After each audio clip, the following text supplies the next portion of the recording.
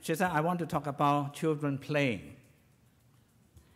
In underdeveloped cities, ports, children are everywhere. On the beach, on the street, on waste ground, everywhere, and they are playing. They're playing children's games, inherited from children to children. These games are fairly sophisticated. They're learned by themselves. They learned a lot by playing these games, and they're happy. Right? But when you tend to develop cities, children disappeared into schools. And in schools, they're quite boring. They play very little. And because of the faculties of education say that you should play as a modern pedagogy, they create a game, design games for children. But because these are games for children, they have to be simple and stupid. And therefore, they are boring. They're boring. I think she's telling a great truth. A great truth. We all thought that schools are for learning. We never knew that there are things that schools are working against learning, are damaging learning. I'm not saying schools are always damaging learning, but we lost a lot because of the schooling system. And this is a relatively good classroom in China, because you have somebody come out and role play, and that is supposed to be very good. Otherwise, it's just sitting and listening. This is even worse in Japan. Even the teachers have to role play to attract attention of the school and the students, right? However, in Guangzhou, a southern city in China, I saw this bronze statue. This is a typical door in southern China, to allow wind to blow in, but to cut off the thieves. But this poor child has got his head caught in the... So I thought this was interesting. So I looked at the caption. You know what was said in the caption? Work hard, don't play.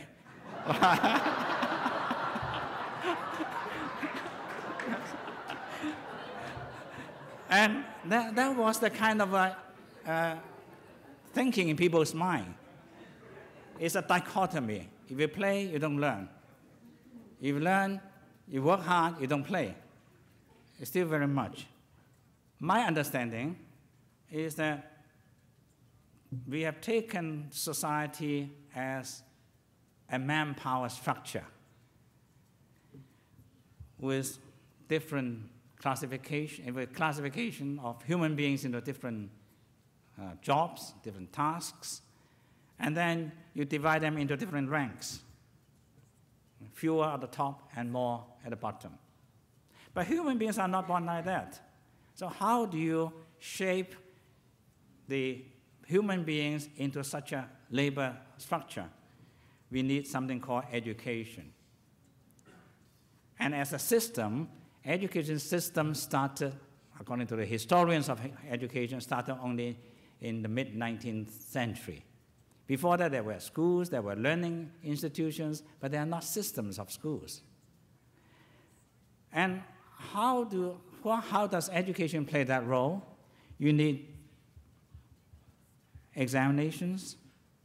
Right? Otherwise, how can you classify? How can you screen people out? How can you sift? Therefore, you need syllabuses. Otherwise, things will go astray. And then you have textbooks, you have schools, pack them into the same process, the same requirements, the same expectations, the same processes, classes, timetable, and so on and so forth. To me, it is not very different from a factory.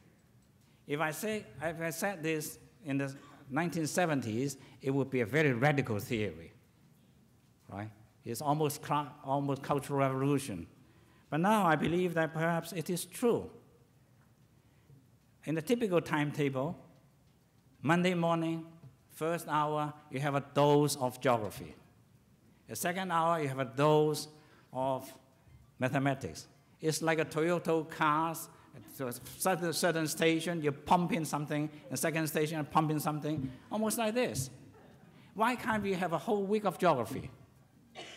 Why can't we have, I did that actually in my own school, the whole day of chemistry, whole day of physics. In the physics lab, it worked miracles.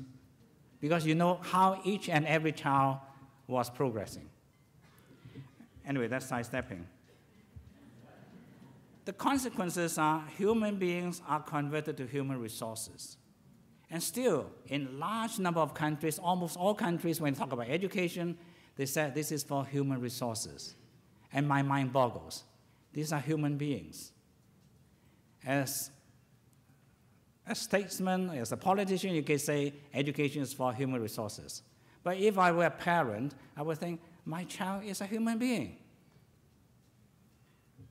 And to be more cynical, students are tortured until they confess to the labor market.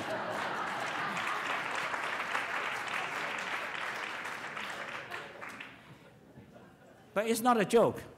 If we look into university students, I'm not so sure about US, presumably it's almost everywhere. A lot of students don't want to do a job that they're trained for. Mismatch between what they do and what they study is huge. In my own university, even in a very professional school, engineering, 35% of the students never did anything in engineering. Imperial College in London, the top engineering school in UK, only 41% of the final year students said that they will want to be an engineer. Right? But what's wrong with that? It's not the students are wrong, the systems is wrong.